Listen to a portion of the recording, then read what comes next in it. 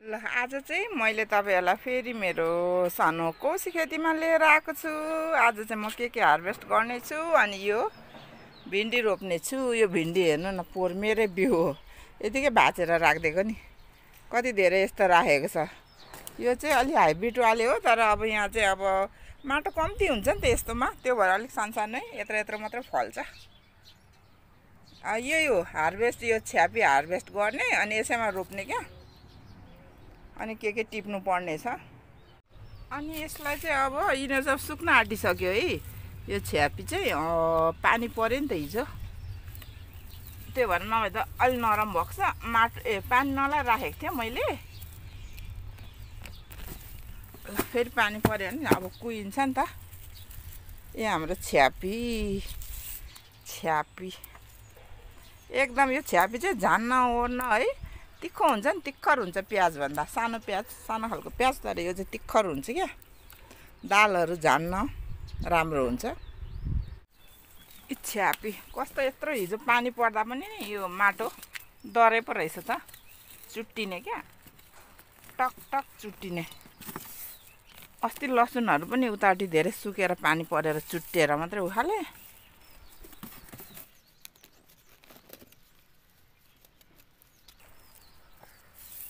यसको बिउ चाहिँ लोचन दिदीले दिनुभएको होला जस्तो लाग्यो सायद।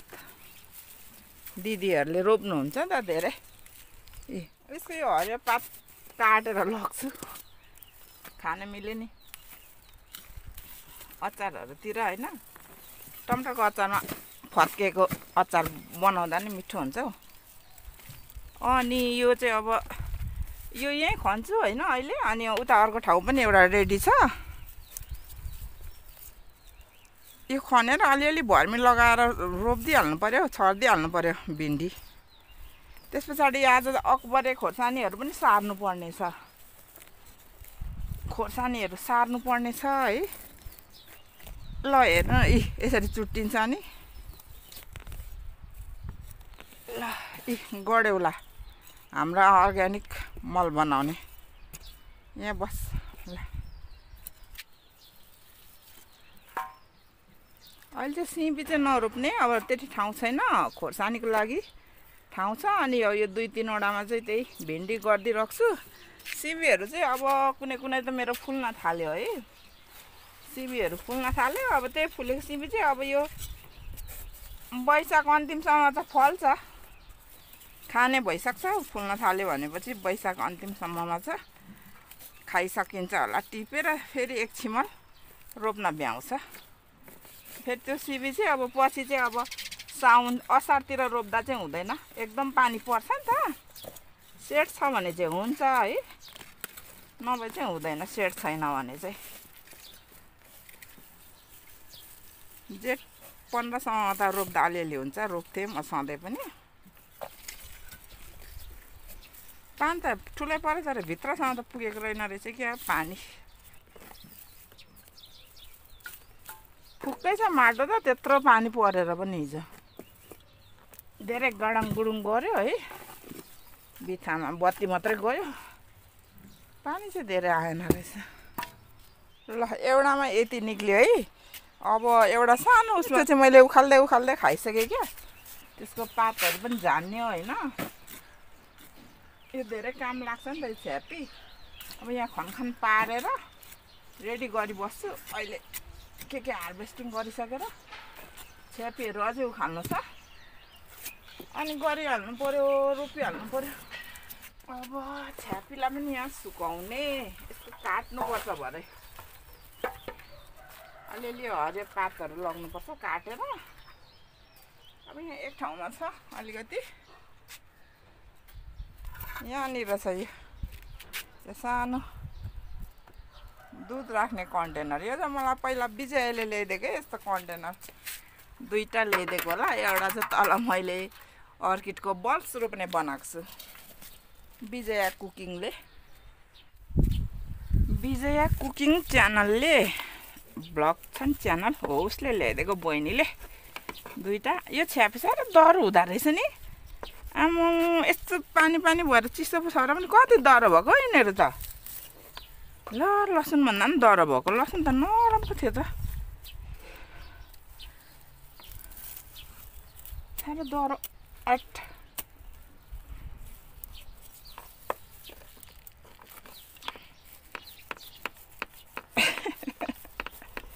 ए कस्तो दर भएको आम्मामा छ्यापी त साह्रो दर हुँदो रहेछ नि त मैले त पहिला त अलिअलि रोप्दै निकालेर खाइदिइहाल्थेँ कि यसपालि त अलिक छिप्पाइन्जेल राखेको त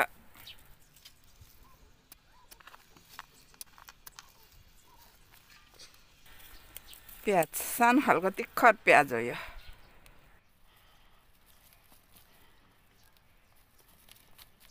वाइट माटो यत्रो यत्रो फलेछ त हौ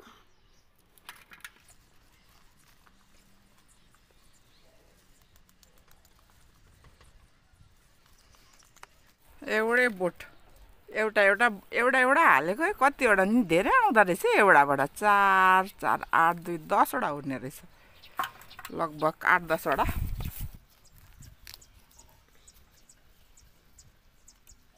यहाँ पनि निकाल्यो यहाँ चाहिँ पहिला मैले यी दुङदुङेहरू रोपेको थिएँ क्या पहिला अनि त्यस पछाडि अरू ठाउँतिर गरेर यो छ्यापी रोपेको ल माटै माटो भयो त ल अब यहाँ चाहिँ म यो चाहिँ अब धेरै हुन्छ होइन अलिकति गर्छु खासमा यो अब भिजाएर हाल्ने गऱ्यो भने अलिकति छिटो हुन्छ कि तर अब पानी पर्छ नि त अनि पानी बरु लगाइबस्ने नभिजाइ गर्ने नभिजाइ गरिदिन्छु ए पोहोरको यति धेरै छ है लास्टमा छिप्पिएर नि कौसी खेतीमा अलिअलि भए पनि जे होस् उब्रिन्छ क्या सानो परिवारलाई त खाइसकिँदैन नि खासमा यो रोपिदिन्छु छरिदिन्छु भनौँ न अहिले चाहिँ अब म केही न केही यही भर्मी मात्र लगाइदिन्छु पछि उम्रिसकेर अलिकति 3-4 इन्चीको भएपछि काउडङ लगाइदिन्छु गरिदिइहाल्ने कि गरेको बेलामा उखाल्ने बित्तिकै ल पछि चाहिँ काउडङ लगाइदिन्छु त्यस पछाडि चाहिँ हामीले मस्टर्ड केक पिना पनि लगाइदिँदा राम्रो हुन्छ पिना पनि लगाइदिन्छु अब रोपिहाल्ने यो बाक्लै रोप्नुपर्छ मर्छ क्या कति त यो त उम्रिनु पनि यसलाई कति टाइम लाग्छ दुईटा लगाइदिनु पर्यो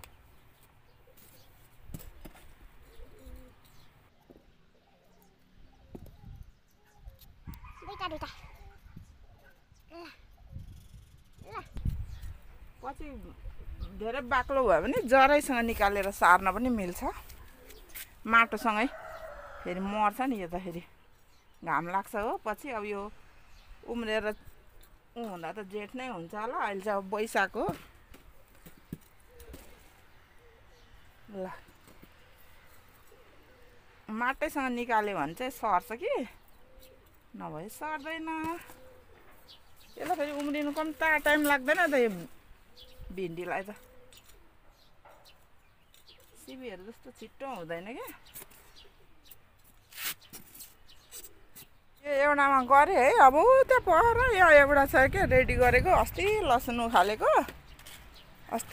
उखालेको हो यो यहाँ गरिदिन्छु ल अब मैले चाहिँ भिन्डी पनि दुईटामा गरेँ है यहाँ चाहिँ एउटा छिप्पिसकेको छ यो हाम्रो फुलकोपी लास्टको यो अन्तिम सिद्धे पनि के छ हौ यो किराहरू सिद्धे पनि है अब हाम्रो चाहिँ यो पछौटे रोप्नु पर्ने रहेछ क्या थाहा भएन र मैले धेरै ल्याइनँ नि त बन्दा चाहिँ ल्याएँ बन्दा त कहिले हुन्छ राम्रो अहिलेसम्म डल्लो पनि परेको छैन बन्दा यो हो हाम्रो काउली कलर पनि आइसकेको छ कि छिप्पिएर हुन्छ सानो परिवारलाई त दुईटा एउटा आलु मिसाएर क्या यो बन्दै खोइ कहिले डल्लो पर्छ उता अरू पनि त्यस्तै भइरहेछ एउटा जुगुनी यसपालि ट्राई गरेको यी यस्तो भइरहेछ कुनै त खोइ के किराले आएर खाँदा पनि रहेछ नि त यो त पुरा यसमा त के बिसादी हाल्नुपर्छ भने म कहिले रोप्दिनँ थिएँ यसपालि एउटा ट्राई गरेको हेरौँ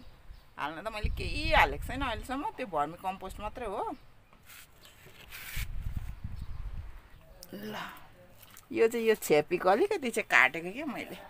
यहाँ अब तोरीको हार्भेस्टिङ गर्नु छ। यो तोरीको साग चाहिँ क्या भँगेराले खान्छ भनेर छोपेर छोपेर यहाँ पनि, यहाँ चाहिँ माथि एउटा त्यो झ्यासहरूले छोपेको, यो चाहिँ यस्तो लिखुरे भए त्यो झ्यास झुसले छोपेर, यो चाहिँ त्यो नेट जस्तोले छोपेको थिएँ। अनि यो इस्कुसको क्या अस्ति भर्खर टिपेको थिएँ नि, अहिले फेरि हेर्नु न लह लह कौसी खेतीमा यस्तो माछाकोमा नफले तापनि यो अब खान मिल्यो नि त। यसो आलु मिसाएर त मिल्छ मजाले। अबि झुसुले पनि पो रहेछ, ए झुसुले पनि पो रहेछ त, भँगेराले खान्छ भनेर। यहाँ चाहिँ मैले त्यो के अरे हाम्रो कुरिलो छरेको थिएँ, कुरिलोको दाना, अनि त्यही माथि एउटा तोरी छरेर भँगेरादेखि नेट लाएर सेभ गरेको थिएँ नि। सानो नेट छ, एउटा बटाला मात्रै हुने। भँगेरा नखाए त, भँगेरा नभए त पहिला जस्तो नभए त कति हुन्थ्यो नि सागसब्जी। तोरीको सागको मिठो बास्ना आयो। यो भँगेरा बढेको निकै 3 साल जस्तो भयो होला हौ। मटर खोर्सानी हुन दिँदैन है। यसपालि पनि छोपेर छोपेर गरेको। मेथी कति खाइन्थ्यो, मेथीको साग किन्नै पर्दैन थियो। भँगेरा र परेवा छ उतानिर। भँगेरालाई चारो पनि दिन्छ। अनि यतापट्टि बर्नामा मेरो यहाँ बिगार गरेर भँगेराले खत्तम बनायो।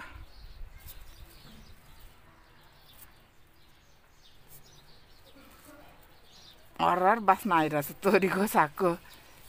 अहिले वैशाखमा अलिकति शीतल शीतल छ कि यतापट्टि आएको। ल यहाँ चाहिँ योभन्दा अगाडि चाहिँ आलु थियो होइन, मसिना आलुहरू छोडिदिएको त्यतिकै भइरहेछ। आलु थियो, मसिना आलुहरू टन्नै छोडिदिएको छु यहाँ। आलु निकालेर अनि मैले यही त्यो कुरिलोको बिउ छरेको, अनि त्यस पछाडि यसो तोरी पनि हानिदिइहालेको थिएँ कि एक चाक त हरियो सब्जी खान मिल्यो।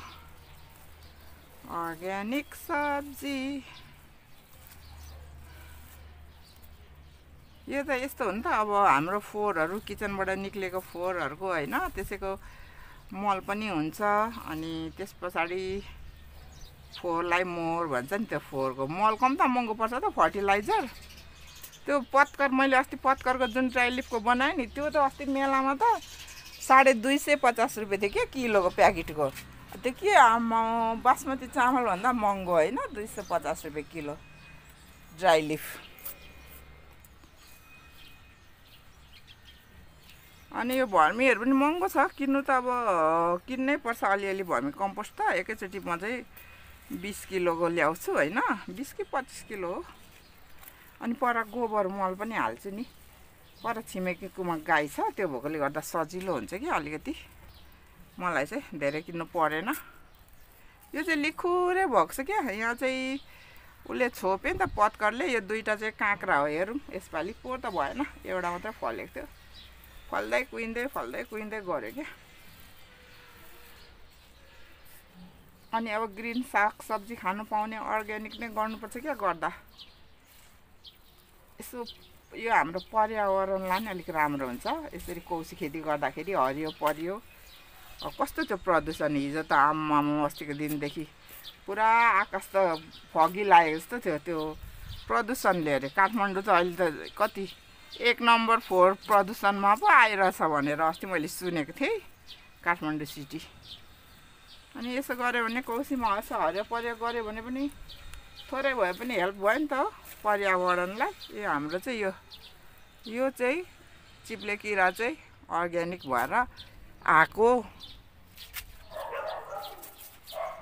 गो ग्रिन गो अर्ग्यानिक त्यही हो। कराको त सुनिरहनु भएको छ होला नि। आमा कम्ता धेरै छैन त भँगेरा त। हाम्रोको हार्भेस्टिङ। ओहो मेरो काउलीलाई माटो लाग्यो। ल तोरी त उखालिसकेँ होइन। यहाँ त अब खन्न त मिल्दैन, कुरिलो छरेको छ। अब एउटा यो हालिदिनु पऱ्यो क्या भिन्डी। यसमा पनि साइडमा कुरिलो कहिले उम्रिने अस्ति नै चाहिँ जाडोमा छरेको चाहिँ उताटी 3 महिना 4 महिनामा उम्रेको थियो एउटा एउटा हालिदिनु पर्यो के ठाउँहरू खाली राख्नु हैन यहाँ खन्न चाहिँ मिल्दैन अहिले हुन त यिनीहरू लट्टे पनि आइरहेको रहेछ लट्टेको साग आलु पनि चाहिँ यहाँ छोडेको मसिनो मसिनो अब यहाँ अब चाहिँ तोरीहरू अहिले नछर्ने उता अर्कोमा चाहिँ छर्दिरहेको छु क्या अर्को बट्टामा छर्दिराख्नु पर्ला 2-3 वटामा यो चाहिँ अब अहिले यो काँक्रा चाहिँ अब अझै अलिकति एक भित्ताको होस् अनि त्यो के कटिङ भन्छ नि 3G 2G त्यस्तो मलाई आउँदैन फेरि चुट्याएर चाहिँ फालिदिन्छु अब काँक्रा भने त माथि माथि जान्छ नि त लहरा मेरो चाहिँ काम चाहिँ सबै सकेँ है मैले रोप्ने काम पनि सकेँ अनि तोरीहरू पनि झिके यो पनि म दोधार भयो टिपिदिनु पर्यो किनकि अब अस्ति पनि यो निकालेको छ यो अब फलाएर खाउँला भन्ने होइन हैन यस्तै आलुहरूसँग मिसाएर फर्सीको मुन्टाहरूसँग मिसाएर खाने यसपालि मेरो फर्सीको मुन्टा चाहिँ ढिलो भयो क्या टिपिदिन्छु टिप्दै गऱ्यो भने चाहिँ हुन्छ नि के अरे कटिङ प्रुनिङ गरेको जस्तो क्या फेरि आउँछ हैन यसपालि फर्सीको मुन्टा चाहिँ ढिलो भयो नि त पोर्छ खाइसकेको थियो खै फर्सी नै ढिलो उम्र्यो के भएर कम्ता मिठो भएको होइन अस्ति नै आलुसँग मिसाएर यो अहिले त वैशाखको गर्मीमा त हरियो परियो खुङ लाग्छ क्या शरीरले नि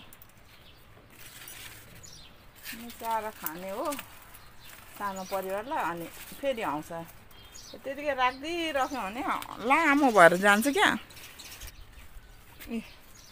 हाम्रो मुन्टा इस्कुसको ल मेरो काम चाहिँ सबै सिद्धियो होइन यहाँ माथिको अलिकति यो पनि टिपे फेरि आउँछ भनेर टिपेको हो खासमा चाहिँ यो है अनि सागहरू टिपे सब काम गरिसकेँ काउली लास्ट हो है मैले यो छ्यापीको नि अलिकति काटेँ केही नछोड्ने नि आफूले अब दुःख गरेर रोपेको अर्ग्यानिक है पातहरू सबै यो बिउ कसैलाई चाहिन्छ नि अझै भित्र छ यति धेरै यो छ्यापी चाहिँ यस्तो छ हाम्रो भयो यतिको छ्यापी चाहिँ यतिको भएकै हो भनौँ न हेर्नु त यी अनि अस्ति एक टोकरी त मैले उखाल्दै खाइसकेको हो होइन अनि त्यहाँ सिबी रोपेर फुल्दै पो छ अनि यो लसुन चाहिँ आज थन्काउनु पर्ने छ